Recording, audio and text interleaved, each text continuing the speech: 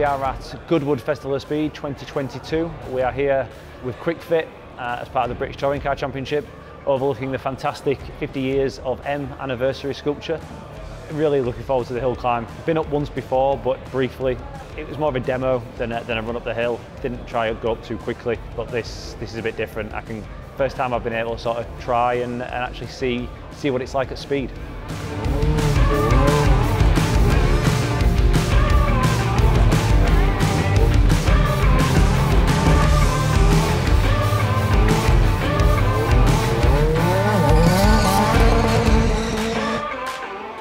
Very busy weekend, probably the busiest I've had in my time in racing. You know, to go from Goodwood 2 days, Thursday, Friday, helicopter to Croft to take part in the British Touring Car round 5 of the championship. So yeah, it's certainly a lot going on and a lot of logistical challenges. Thankfully, Quick Fit and BTCC have been great in providing us with some fast transportation to get us north.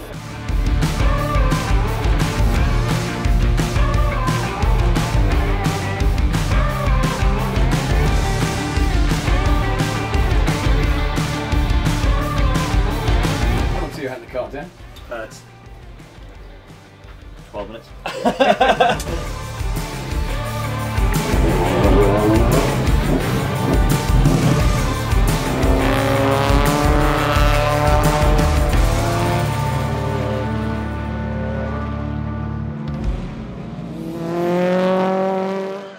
Just have a look at Dan's face, his eyes in particular. Hammering down to Clairvaux corner then.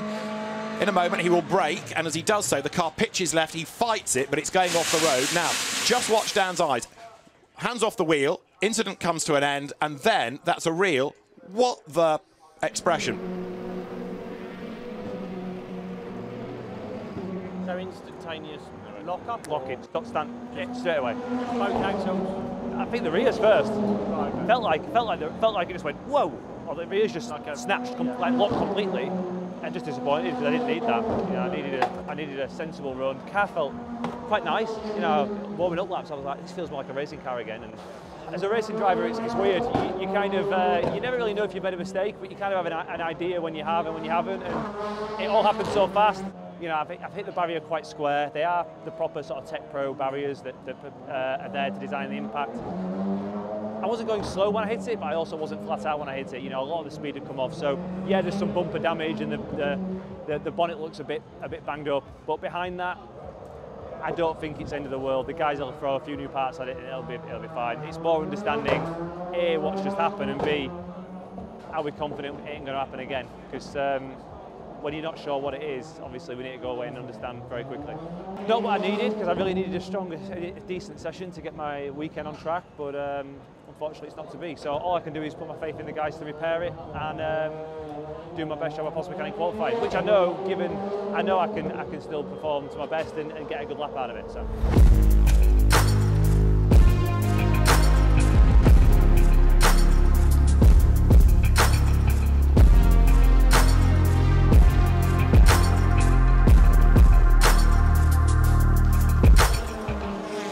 One of those sessions where survival is pretty important, couldn't it? And another lock-up, and it's Jake Hill down towards Clairvaux. He gets away with it. Somebody's also, it was one of the Infinitors has made a mistake ahead of him, look, and been off the road. We're still P1, mate. This is what happens at Croft. Yeah, very big lock-up first call. Who did Jake do? Tom Ingram goes quickest. It was Dan Lloyd, but it's now Tom Ingram by a tenth of a second, a 1:21.544. 1.5 tenths down, sector 1. You're currently P1 though. There's nothing like Tom Ingram when he's under pressure. He has to grab it by the scruff of the neck. And that's a blinding lap on his first flying lap. Jake Hill goes third. Yes. Lloyd's gone quickest on his following lap at 21.5. Lloyd has just gone quickest by 100th. Dan Cammish pressing on as well now for Napa Racing UK. 2 personal bests for Cammish in the first and the second sector. So this is by far and away his best lap. I've had times in my career where everything I've touched has turned to gold, and right now I've gone through a patch where everything has kind of just not worked out for me the way I wanted. And he doesn't. That was all lost in that last sector. He's not having any luck, is Dan Cammish, this year. He is not, is he? The pace is there, but the luck isn't. Red flag with 45 seconds to go. There's a red flag. Somebody else has had a moment somewhere. Red flag. Red flag, mate, red flag. It's the end of the session. End of session. They're not going to add 5 minutes onto this one. End of session. So Colin Turkington it is. Career pole position 26, and he's done it by 27 thousandths of a second.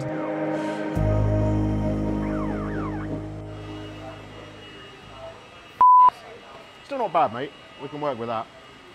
It's not like Alton. Look at it that way. It's just annoying with that. We are quick enough to do that. Fair play to Colin. Yeah, he did bang it in. And Lloydie, 2 people with injuries. And yeah. In terms of how I think the championship's gone so far and what I think, I am happy, but I'm disappointed with myself. I think I've made too many mistakes and therefore let a lot of points slip, especially at Donington, Brands, etc. But you know, it's a new environment for me, and there's unfortunately some mistakes maybe need to be made to become a better driver overall. And I feel like I'm getting to the end of making my mistakes. Hopefully we can turn that all around and have a better ending to the year. yeah, he's feeling frustrated because he knows it's in him and in the car, but it's difficult to string it together. I think we need to work on the chassis a little bit because the time's in it, but it's just difficult to string it together. So we'll have a look at the data, have a chat, have a debrief, and then come back again tomorrow. Yeah, the car's working well, the car's doing what we want it to do at the moment. I think the key thing is to stay, I guess, is to try and stay level-headed and not start to get carried away looking at results and things like that. You know, although we're at the end of this weekend, we'll be at the halfway point. Actually, it's an important round of the season to sort of lay your marker, is to sort of say we're here for the season, if you like, and not just looking for race wins. So if we can stay consistent, that's a really important thing. So yes, the results have been great. Yes, we've been quick. Yes, the car's feeling good. But the deep down stuff is we still need to be consistent, and we still need to be a bit boring in that sense. So it's good, we're in good place, but let's not get ahead of ourselves just yet. This is for third, Dan Rowbottom versus Tom Ingram. This is Dan Cammish, who is currently 14th. That's Bobby Thompson ahead. You start 13th, 14th, and I finished 13th, 14th. You can't go forward, it's just a queue, it's just a train. I'd love to drive through people, but unfortunately there's not what you can do.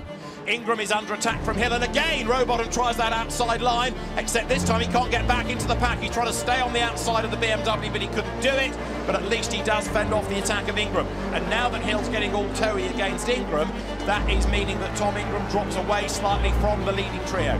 Hill looks to have really good pace, doesn't he? Ingram still has the fastest lap. That hasn't been beaten, but part of that is because they're attacking and defending against each other. Last corner, the drive off the hairpin, it's good for Dan Lloyd. Checkered flag at the ready, it's a second touring car career winner, second of the as well. Takes the checkered flag. Race one of the day at Croft. Colin Turkington is second, Dan Rowbottom third ahead of Ingram, Hill and Sutton. Yeah, well done, mate, brilliant. So that's P4 with the fastest lap, so good job.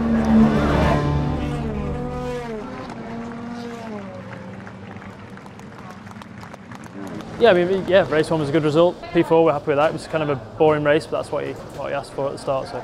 Yeah, race one, I was always planning on it being a boring hold station. Don't do anything, too chaotic.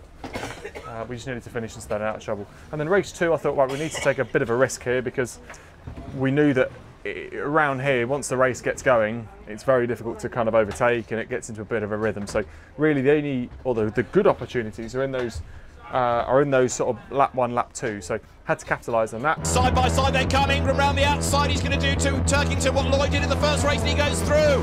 Fantastic move. Home circuit, of course, Yorkshireman Cammish was really looking forward to racing here, but the weekend was just not delivered for him. Yeah, well, you know, one thing snowballs after another. His problem in practice with the off meant he didn't have his setup for qualifying. We heard him explain it on the grid, and it's hard to get your momentum back. Oh, what a weekend.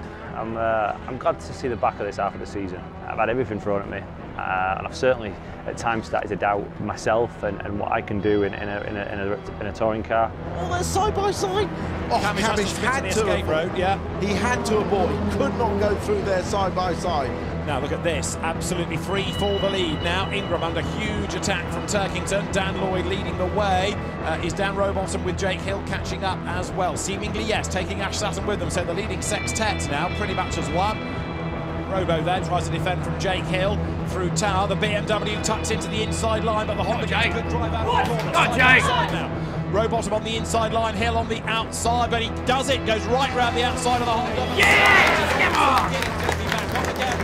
Good save by Jake Hill, that absolute commitment, and it's just given him 4th place. It is a 2nd win of the day for Dan Lloyd, who crosses the line to win at Croft. Tom Ingram 2nd, and this is going to give Tom Ingram the championship lead. He was only 2 points back from Josh Cook. Have fun. Love you. Be safe. Love you.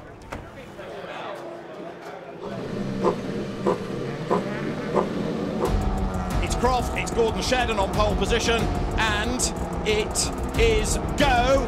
Right, Dan Cammish's view. Tom Ingram is ahead of him. Dan Cam 9th and still desperately trying to find places. Interesting though, isn't it? You know, Cammish, for all that he says about, you know, the car, he's hanging on to Tom Ingram here very well. Right with Ingram. The dominant car of the weekend, and you're right with him. Yeah. So Ingram goes through up into 7th place, and now Cammish tries to make his move as well. So Dan Cammish all over the back of Dan Rowbottom, who's got to get his elbows out here and defend, but Ingram has finally gone through, and look, straight away he's up the road. He's a rally driver, not a race driver. It's laughable. It's not finesse. There is no finesse to him. It's like watching a Rock 8 grabber go. But it's fast as Yeah, will Cammish try it up the inside dive? He looks like he is going to, and yes he does. Difficult move to pull off, but he gets the car stopped right in front of the Napa Racing hospitality box. They'll have enjoyed that. And Gordon Shedden takes the race win in race 3 at Croft. Gordon Shedden victorious. Josh Cook 2nd. He will be delighted, if not relieved as well, with that. Rory Butcher takes 3rd. 4th goes the way of Stephen Jelly. 5th for Jake Hill. Yeah, good. Job. Right, well done. How was that? For myself, it's been a good day. You know, we've been in the top 5 all day, which is great. You know, there's not many days you have like that. Obviously, I'd love to have been on the podium today. It's my first time visiting Croft since 2019, where I've not been on the podium, so a bit sad about that. However, I'm sure it will come good at the coming rounds, and hopefully we can make a bit of an impact. I love Knockhill, you know, Knockhill's a great circuit. Yeah, I'm really looking forward to it. You know, I'm intrigued to see what the BMW is going to be like around there, because I've had 2 really good cars the last 2 years at Knockhill. So, and the BMW is obviously supposed to be pretty good as well. So, this championship is so hard now, like incredibly hard. The qualifying bit is so important, you know, and that used to be the bit I was good at. That's the bit I thought I based my weekend around. Yeah, I wasn't always the best guy coming from the back to the front, but if I started at the front, I could certainly stay at the front and I could win races. And that fire at Donington put me on the back foot from the start. You know, the crash FP2 yesterday was just bizarre, and a mechanical failure that no one's seen in years put me in the barrier. And it's just little things like that upset your weekend, and the fact is we've got to improve, and we've got to come back to the second half of the season with some luck and a bit more speed, and then it's all to play for.